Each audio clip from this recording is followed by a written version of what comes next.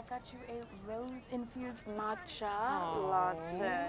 Happy Valentine's Day. Can we just cancel Valentine's Day already? Nope, not tonight. We're doing a rom-com triple header. No, no way. Relax. Not again. It's just an excuse to get drunk and gorge on snacks. What? Okay, when you put it that way. Are you writing another poem? Do you want me to read it?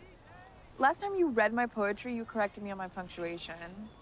It's just the absence of periods and commas makes me very nervous. That's kind of how poems work. How was class? I pitched my app. In history class? Bold move. How'd it go? I don't know. Hey. I think I just have to check GoFundMe. Zoey Miller?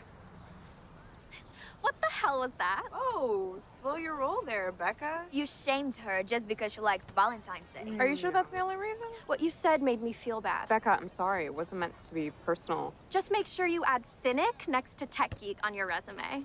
Weirdo. Loser. Ah!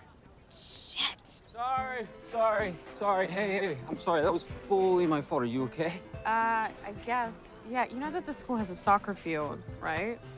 Okay, that may leave a mark. Do you want me to take you to the health center or something? Nope, I'm good. Okay. Very sorry about that. So. Zack, come on! Okay. Sorry. Bye. All right, guys, let's go. You just had Zack MacLaren's ball in your face. Balls